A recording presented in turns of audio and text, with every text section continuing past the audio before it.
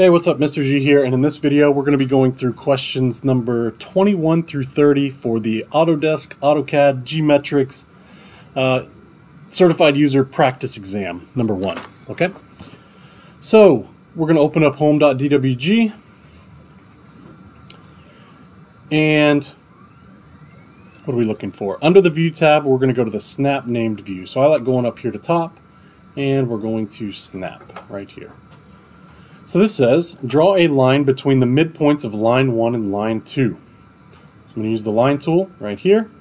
And it's important that you draw the line starting at point 1 and going to point 2, because the question asks you what is the delta x of the line you just drew.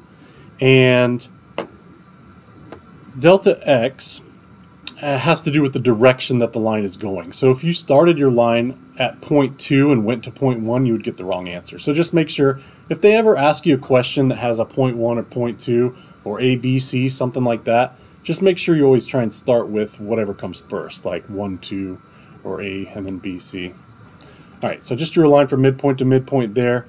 What is the delta x? I just select the line. I've already got my properties panel up, and I look for the delta x right here, 26.11.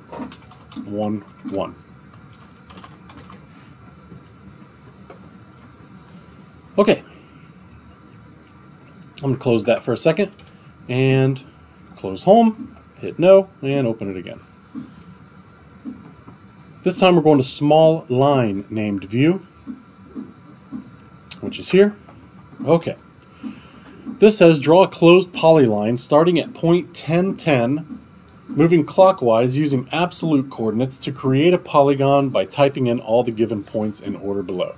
So I'm going to just start this out by not messing with any of my settings, because if I was taking the test, this is probably how I would start it.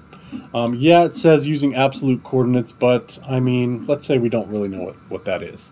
So let's start by making it says polyline. So I'm going to use the polyline tool here. And it says start at point 10, 10. So what you would think to do would be type 10, 10, enter. And it starts the point on your screen, so that's good. And then I would keep going. 15, 17, 25, 18, 28, 13. And then I would imagine it wanted me to end it next. And if I look at this, obviously that doesn't look anything like this picture up here. So I know I'm doing something wrong. If you have dynamic input on, it turns on relative coordinates. So what that means is, on your drawing you have a location that is 0, 0. So if I start a line at 0, 0 and then I go to 10, 10, it starts from 0, 0 and then goes over 10, up 10 from that location. Let me start that again. 0, 0, enter, 10, 10. And then what you can do again is you can type 10, 10 again, and it just keeps going from wherever you're currently at. It kind of counts wherever you're currently connected as a 0, 0, and 10, 10 again will just move it over and up 10 again. So what you have to do for this question is actually turn dynamic input off, and that will make your coordinates absolute. So now I'm going to do 0, 0, and I'll do 10, 10. And just to explain that, I've just made that a little line right there. If I were to type 10, 10 again, it wouldn't do anything. I wouldn't create a new section of the line because I'm already located at 10, 10 because I turned dynamic input off, and now I'm working in absolute coordinates. So when I hit 10, 10, nothing happens because I'm already connected at 10, 10. So now that I have that off, I'm going to start my polyline again. So I use the polyline tool starting at 10, 10. And it also doesn't show up on your mouse when you type this stuff in. It shows up down at the bottom command line. So 10, 10 is there. 15, 17. I'm zoomed out a little far there, so let's zoom in a bit. 25, 18. 28, 13. And then I would just close it. You could type 10, 10 to go back to that starting point. And that looks a whole lot closer to the picture that we've got right there. So I wanted to know the length of the closed polyline, so I right click and go to properties, and I'm looking for length. 42.73. Continue. All right. I'm going to close that one, open home back up, and I would strongly recommend turning dynamic input back on as soon as you're done with any question that has to deal with absolute coordinates. All right. We're going to the dimensions named view now. I'll zoom us in here. It says place an angular dimension on the object using line 1 and line 2. So the angular dimension tool can be found under the annotation tab. We're going up here to this little drop down. I always like using this instead of using this automatic dimension tool. That way I can pick exactly which type of dimension tool I want to use. It says angular, so I'm going angular. I'm clicking line 1 and then line 2.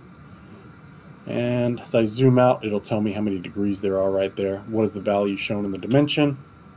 30. Number 24, we're still in home.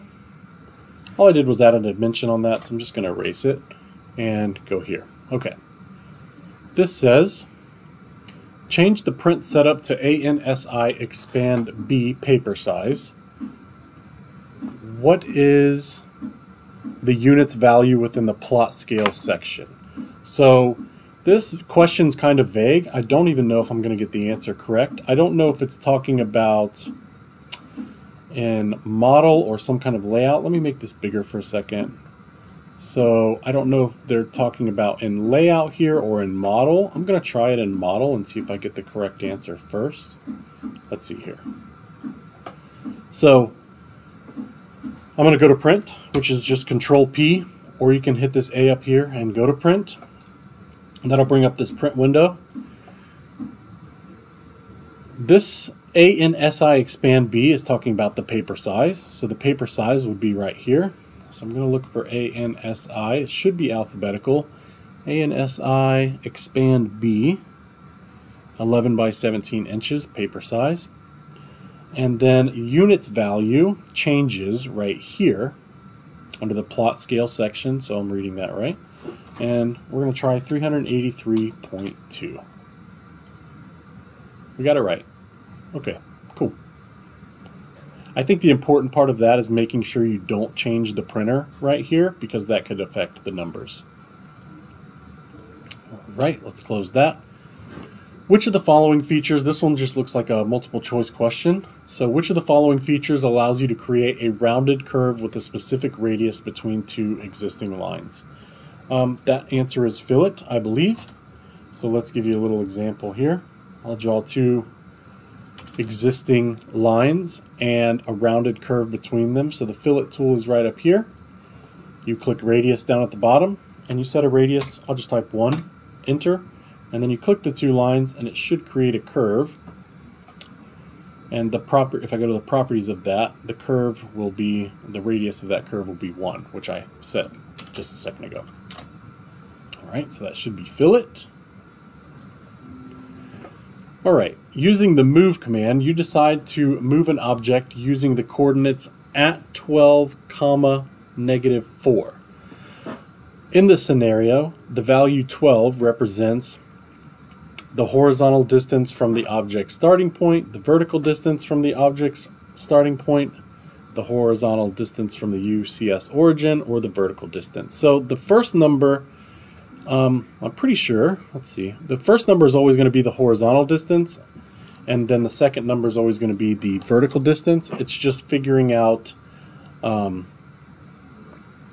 if it's talking about from the origins, or from the object's starting point, or from the UCS origin. Okay, so I'm going to draw a line at 0, 0 here. So that's where my line is, or that's where 0, 0 is. It's where the red and green line come to a point there. I'm just going to make a little line there. So if I'm moving this, if I hit the move tool and grab it from there, and I hit at 12, -4, it goes over 12 horizontally, and then it goes down -4. I'm going to do that again. So I'm going to hit move again, click that same point, and do the same thing. At 12, -4. And it did the same thing from that point right there. So that should give me the clue that it's going from the object starting point, the horizontal distance from the object starting point. It didn't go from the origin right there, or else the line would have just stayed in the same spot. Number 27, which feature do the icons in the image below represent? So these are object snaps, or object snap modes, I guess they call it, if you type OS enter. So object snaps are just these green boxes or green triangles or green shapes that show up that allow you to snap onto other existing objects. If you type OS enter, it'll give you a picture of, or a list of which ones you have on and a little icon of what they look like. So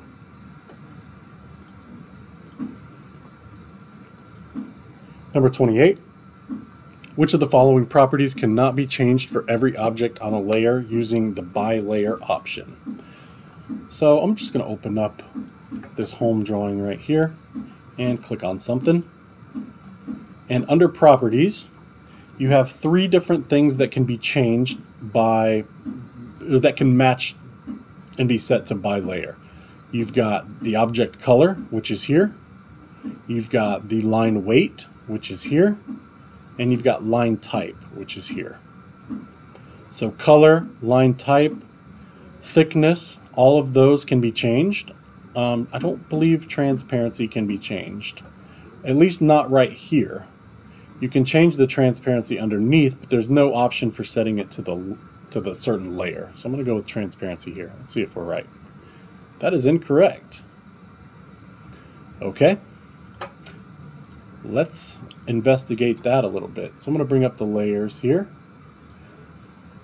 So, although there's transparency here, I don't see where you could set it to by layer, but if you open up the layers panel, you can set it in here. There's transparency.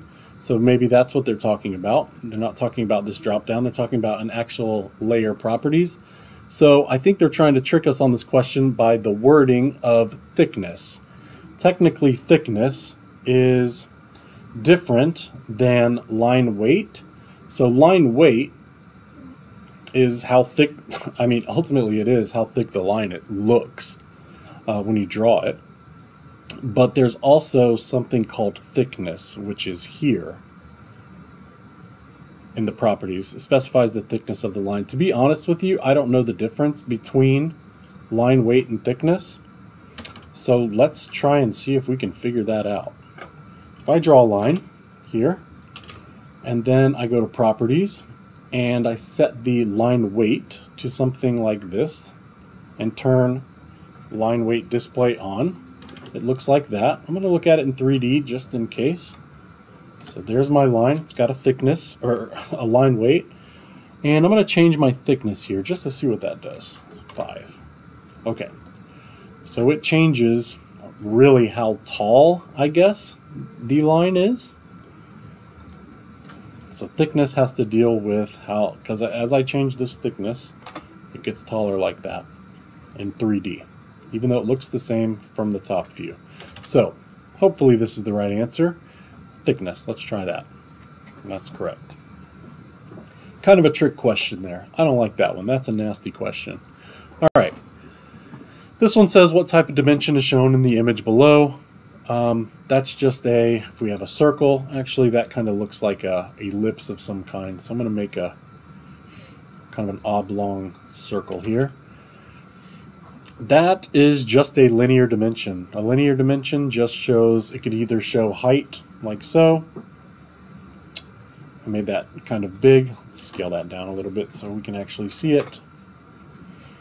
So that would be an example of a linear dimension. Linear dimensions can only be horizontal or vertical.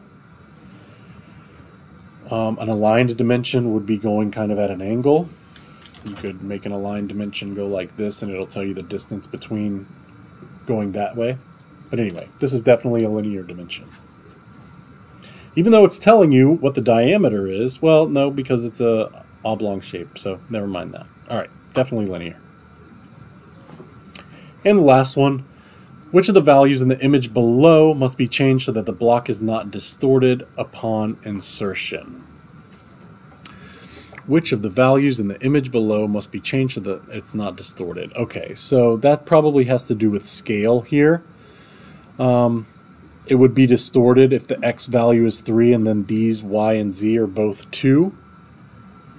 Because they probably should all match, so that way the x, y, and z would all be the same. So I'm going to go to the scale x value, scale x right there.